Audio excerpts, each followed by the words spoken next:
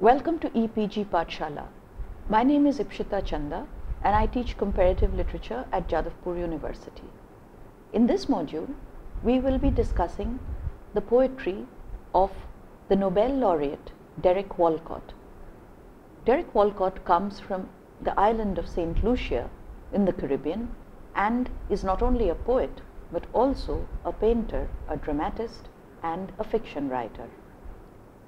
Poetry, says Derek Walcott in his Nobel lecture, conjugates both tenses simultaneously, the past and the present. There is the buried language and there is the individual vocabulary, and the process of poetry is one of excavation and self-discovery. The binaries of past and present, the dichotomies of the original and mimicry, inform his view of the exchange between the native and the other. This is the core of the Caribbean consciousness, which molds the imposed English language to forge a plurality out of the divided existence that Walcott's lives and poems epitomize. Through this, Walcott not only tries to find his own individual identity, but also to craft a transnational identity for the Caribbean islands and for the African diaspora. Let us start with the consideration of Walcott's life. Walcott was born on 23rd January 1930 in Castries, St. Lucia, the child of a civil servant and a school teacher. Both of his grandfathers were white and both his grandmothers were slaves. Both France and England colonized St. Lucia, and Walcott's poems show the influences of both the languages. However, he was exposed to English literature and classics through his British education. Moreover, his mother was a school teacher who recited English poetry at home. His father painted and wrote poetry, but Walcott's father died before he was born. The divided consciousness that caused a feeling of rootlessness began in childhood itself, when Walcott had to face two languages and cultures inside and outside the education system. Through art and poetry, Walcott tried to address and bridge the gap between his two identities. In that simple schizophrenic boyhood, one could lead two lives, he says. The interior life of poetry and the outward life of action and dialect. When he was 14 years old, he published his first poem, and by 19, he self-published two poetry collections called 25 Poems, coming out in 1948, and Epitaph for the Young, 12 cantos in 1949. He moved to Trinidad in 1953, where he formed a group of actors and founded the Trinidad Theatre Workshop in 1959. Mimicry and other African and Caribbean performance traditions, folk songs, and a blend of languages are amalgamated in most of his plays and poems. His collection, In a Green Night, Poems 1948 to 1960, which was published in 1962, received international recognition. Later, he traveled to Boston, and at Boston University, he founded Boston Playwrights Theatre in 1981. He taught literature and writing at Boston University until he retired in 2007. His book-length poem, Omeros, written in 1990, won the Nobel Prize in 1992. His later collections include The Bounty, 1997, Taipolo's Hound, 2000, The Prodigal, 2004, and White Egrets, 2010.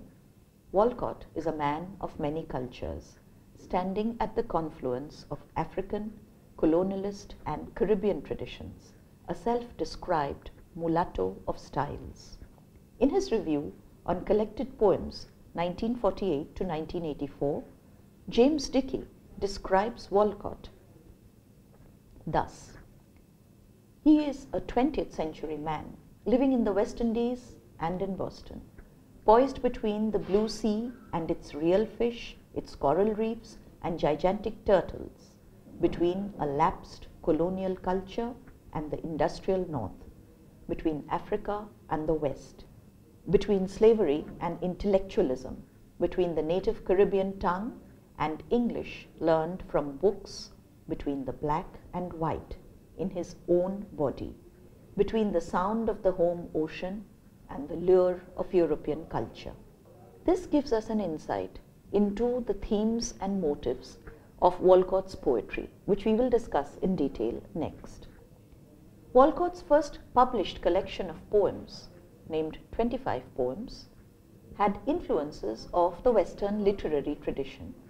Though he has followed Western literary techniques and forms, the West Indian landscapes, seascapes, and other natural motifs engage in his poetry the task of developing a tradition far from the Western. Regional and folk traditions blended with the European, spoken in a mixture of native patois and British English. These are the thematic and linguistic techniques that define Walcott's poetry. The poet's image as an exile yearning to find home is continuously repeated in most of his poems, especially in The Castaway and other poems published in 1964. Here, Walcott narrates the experiences of the island from the point of view of an outsider and explorer, Robinson Crusoe. The existence of an artist who is isolated from the idea of home is even more complicated when he is divided between the past and the present. That particular experience of nothingness is the space for creativity for the Caribbean Adam in Walcott's thought.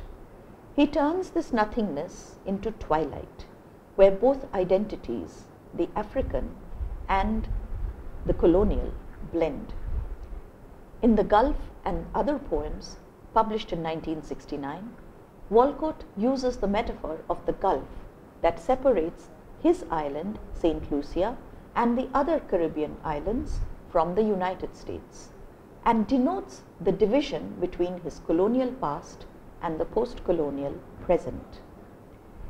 His book-length autobiographical poem, Another Life, published in 1973, revisits these themes, especially by focusing on the importance of memory and history, which can be created and recreated through poetry.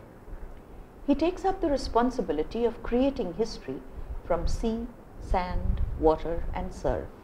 In the absence of the real, the monuments, myths, epic, history, and tribal memory, Walter keeps the sea and the landscape as witnesses to the history of the land. Walcott's art arises from what has been called a schizophrenic situation, created from a struggle between two cultural heritages. He has harnessed both to create a unique creolized style.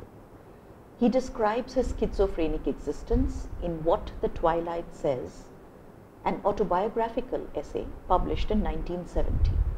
His poetry manifests a graceful blending of his sources, European and American, Caribbean and Latino, classical and contemporary.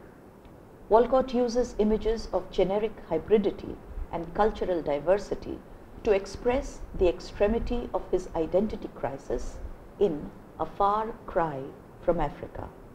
I, who am poisoned with the blood of both, where shall I turn, divided to the vein?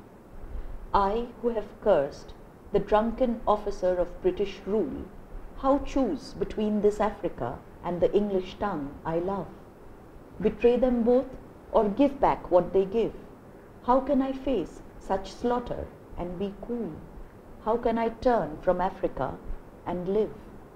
The identity, the reality, and the root come from interaction between the heterogeneous experiences of different areas of life. Walcott is poisoned with the blood of both, divided between cultures and languages of the colonizer and the colonized. Growing up in a blend of culture and educated in a hybrid system, the poet is confused about where to turn, and expresses the burden of a half European and half African ancestry. The struggle of a post-colonial self for whom it is impossible to choose one identity and ignore the other is emphasized in this poem. The education and upbringing of Walcott in an English background seem to have disguised the violent reality of the history of slavery. Hence, in the particular situation described in the poem, Walcott sees everything as an image, and the internal quest is to find an authentic identity beyond the shadow of images. The taught or imposed identity and the realized one are obviously different from each other.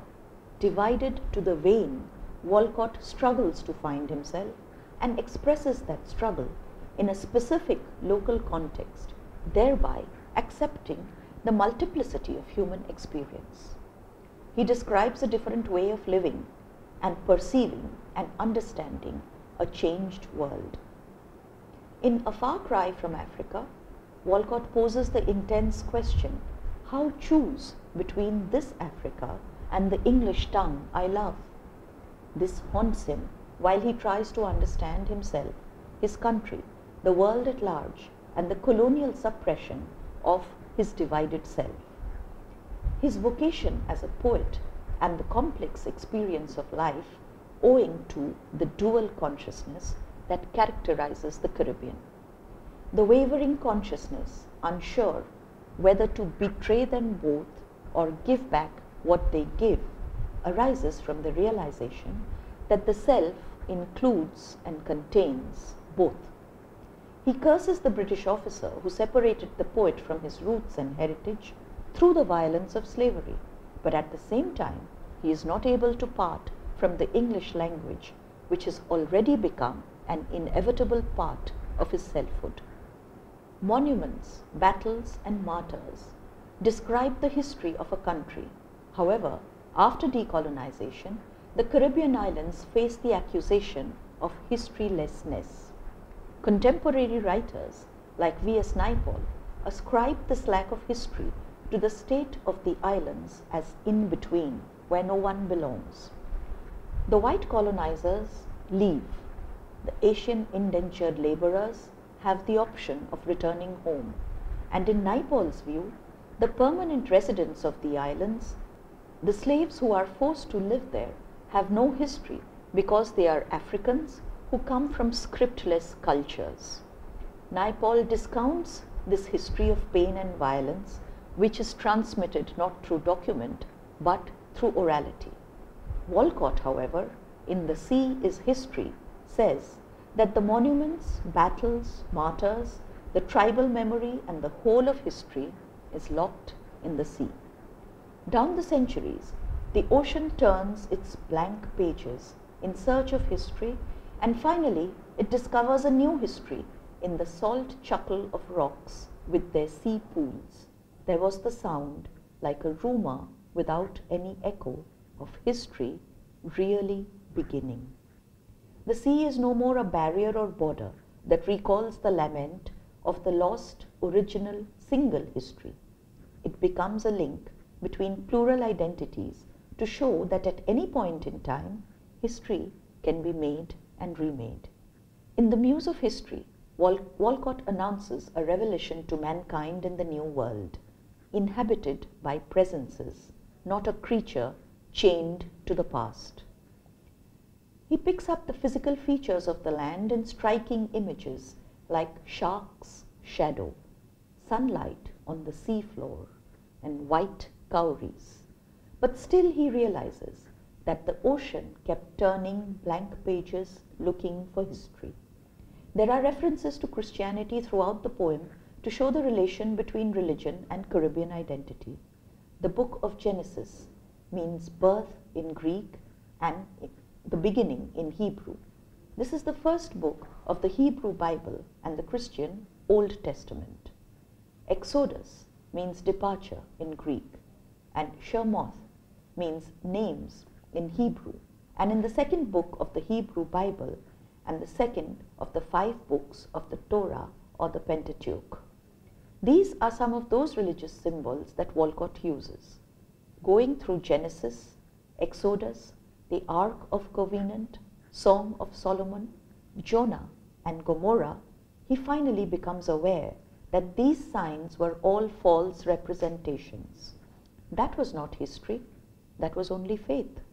The imposing of a Hebraic or biblical historical model onto Caribbean and African suffering and identity can be considered as an ironic way of forging history, highlighting the fragmentation and loss of faith in the post-colonial situation. When Walcott proclaims that each rock broke into its own nation, the multiple identities that exist in the Caribbean islands and their relation to the natural world are highlighted. Here, sea is a metaphor for the plural histories hidden under the homogeneous official history, which was a false representation. Walcott gives the diverse landscape, rocks and sea the authority to create and maintain the history of a land and its inhabitants whose ancestral memories are erased by a deep amnesiac blow. This phrase, deep amnesiac blow, is a very relevant and significant idea considering the plurality of viewpoints and diversities of history and civilization in the Caribbean, where the slave trade and the trauma of exploitation and subjugation made the real memories fade into nothingness. This phrase is taken from the poem Laventille, dedicated to V.S. Naipaul. Something inside is laid wide like a wound, some open passage that has cleft the brain, some deep amnesiac blow. We left somewhere a life we never found, customs and gods that are not born again. Some crib, some grill of the light clanged shut on us in bondage and withheld us from that world below us and beyond, and in its swaddling cerements we are still bound. Identity begins from this wound, the cleft in the brain that led to the loss of the real.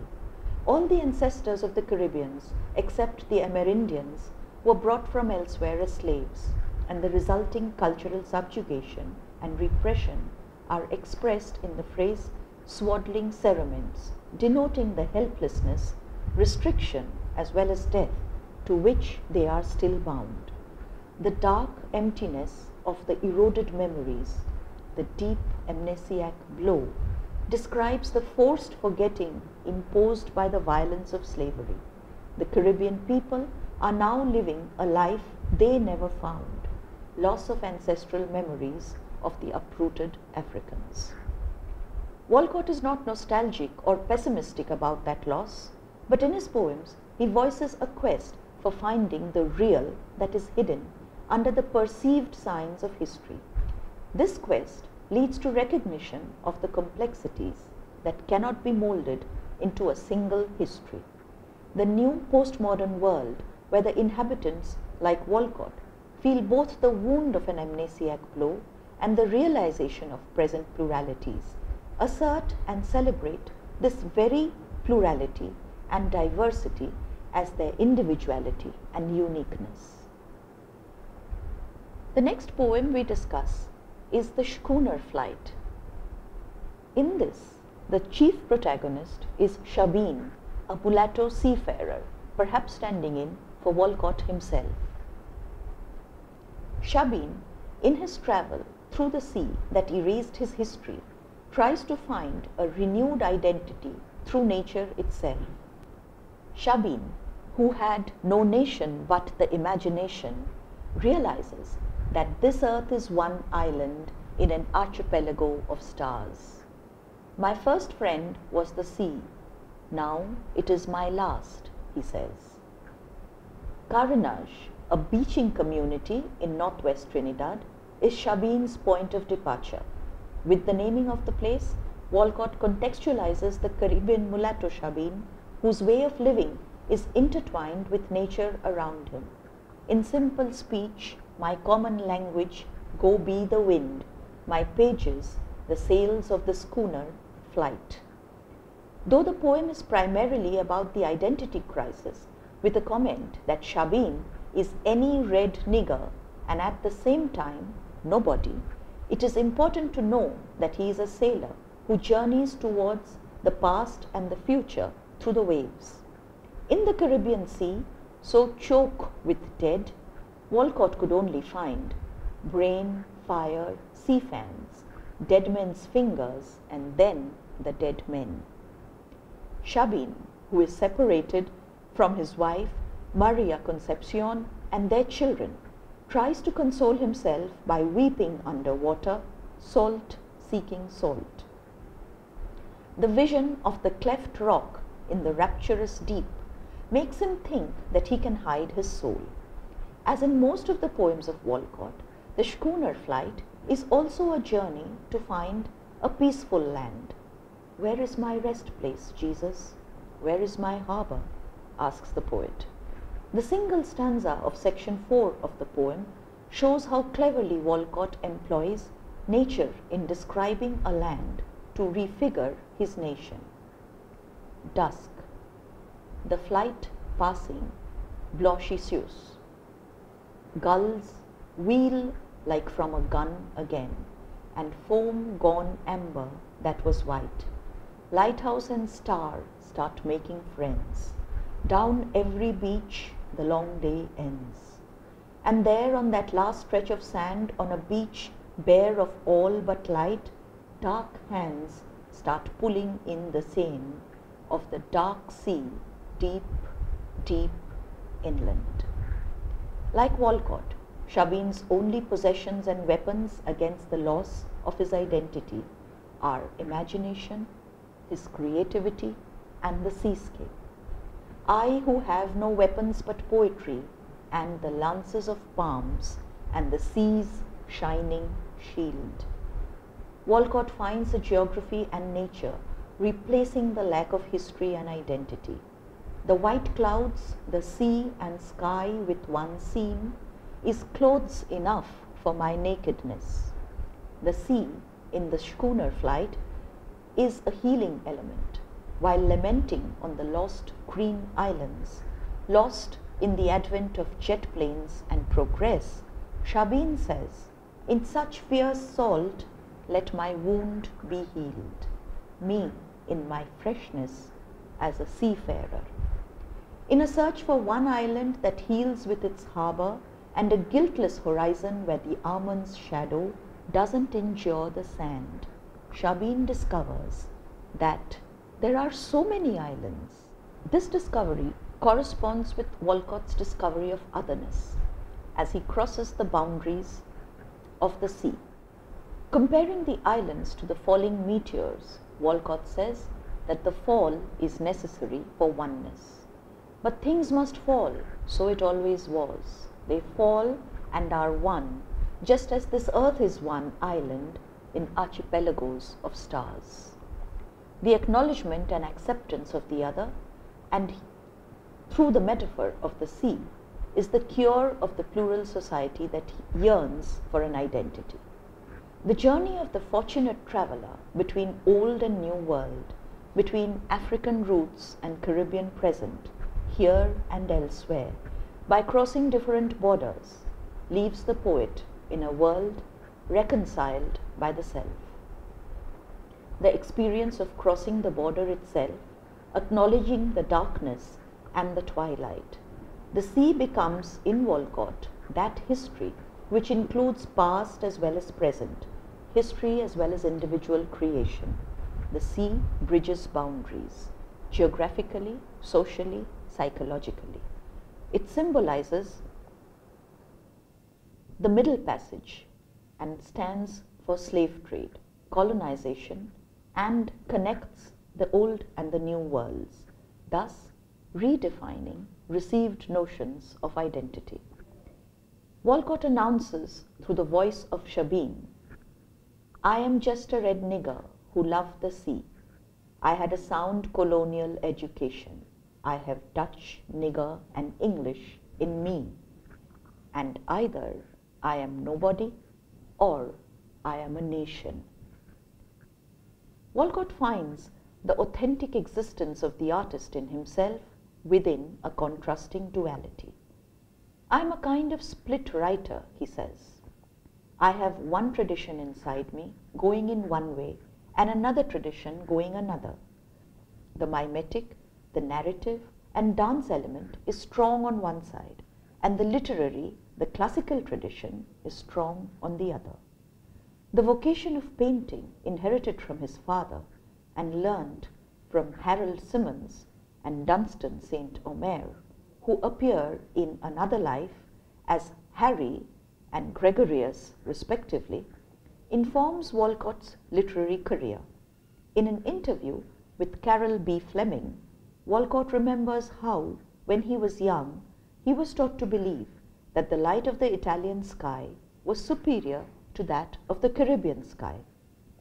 However, as he says, I think I got rid of that feeling of inferiority extremely early as a painter practicing the actual skill of painting light, which is what painting is all about, at least representational painting. The initial lines of the first chapter of Another Life embrace both poetry and painting. Verandas, where the pages of the sea are a book left open by an absent master. In the middle of Another Life, I begin here again. Begin until this ocean's a shut book, and like a bulb, the white moon's filaments wane. Through knowledge, life begins with a twilight of confusion. The process of identifying the meaning of existence is suffused with the power of nature and the absent master. The clarion call to merge dualities of heritage and cultures exists in incompleteness, a mist of uncertainty from which artistic beauty arises. The halfness and the in-betweenness is not the reduction and diminution of dualities. Rather, it creates another life where the confounding confusions merge into an enlightenment of identity, self, nation, and world at large. The practice of comparison to find out similarities and dissimilarities between contrasting dualities do not force Walcott to be partial to one, but rather to create a balance between pluralities. The linguistic, cultural, temporal, and social in-betweenness provides a surplus meaning, a blend and reconciliation of dichotomies, without compromising the reality of himself as an individual and creator of multiple consciousnesses. The castaway is a figure experiencing a blend of being Caribbean and yet discovering the world through the English language. The schizophrenic sensibilities of the mulatto are conveyed in Another Life as a crystal of ambiguities revealed in a paradoxical flash of instant. The image crystal of ambiguities shows the paradox of his self, endowed with a crystal's clarity and not drowned in mystification. Yet, what the crystal reflects are multiple, varied, and hence not limited to any single identity. Walcott aspires that both disciplines, the both can be the physical binary of Africa and Europe, the artistic binary of poetry and painting, or the binary of the past and present. Walcott aspires that both disciplines would, by painful accretion, cohere and finally ignite. The poet who is poisoned with the blood of both is cursed to be alienated from society as well as the self. The extraordinary world of creativity, arising from the chaos of tangled pluralities, shows him another life where he has to live in a different gift, its element, metaphor, pointing out that artists are castaways in a state of exile. Walcott received the Nobel Prize for Literature in 1992 for his book Omeros. Omeros is the Greek word for Homer, and the book is a retelling of the journey of Odysseus. Recontextualizing this journey, in the island scenario. Gods, heroes, and warriors are the fishermen and fisherwomen who live on Walcott's island. While there is a continuous and complex search for a way to heal the colonial wounds and find the roots, the redefinitions of the Greek contexts and the demystification of the Greek heroes itself provides the answer for the questions regarding post-colonial Caribbean identity. In the quest for the self in the post-colonial context, is Walcott going back to the already made canons of literature influenced by the classical epics, or is he remodeling the present by transcending the past and moving towards a plural identity? With the references to classical texts and contexts and the rewriting of history intertwined with it, Omeros endeavors to recreate past in present, which becomes both the pain and the cure. The dichotomies of inheritance from white European grandfathers and grandmothers with slave histories trapped Walcott, the mulatto of style, in the gulf that widens every day. In Codicil, Walcott explains the dualities experienced by the poet in exile, schizophrenic, wrenched by two styles. One, a hack's hired prose, I earn my exile. The word prose here can mean the French patois or the common language of the colonized, in contrast to the poetic language or the civilized language of the colonizer. The poet is separated from the self and banished from society, twisted in between two sides of borders which appear at various levels of experience. For Norval Edwards, the relevant features of Walcott's double-headed poetics are his insistence on the plural genealogies of Caribbean culture and his refusal to entertain the pieties of purity and the nostalgia of origins, which define identity from in between. The Creole language itself is a symbol of in-betweenness. The blend of French patois and standard English, along with words from the local languages. All of these are inevitable to Walcott, the mulatto. Colonization, slavery, and migration that brought the New World into being are the basis of the process of creolization in the Caribbean region. The search for ancestral roots does not confine Walcott to a grand narrative or a universal framework. Rather, he gives attention and dignity to everything that he encounters, and even the landscape in his poems has a specific identity. The view of life as flux, a world of multiple contradictions, and rootlessness are the major themes engaged by Walcott in his poems. But this is not a postmodern flux. Rather, it is a celebration of plural reality that the history of slavery has brought to the Caribbean, and which now stands as the basis of a Caribbean aesthetic. As a writer from the Caribbean, Walcott is a primary representation of this unique aesthetics about which we have spoken in many of the modules that discuss Anglophone Caribbean writing. If you refer to the e-text, you will find the poetry of Walcott, which you can read in order to understand. Thank you.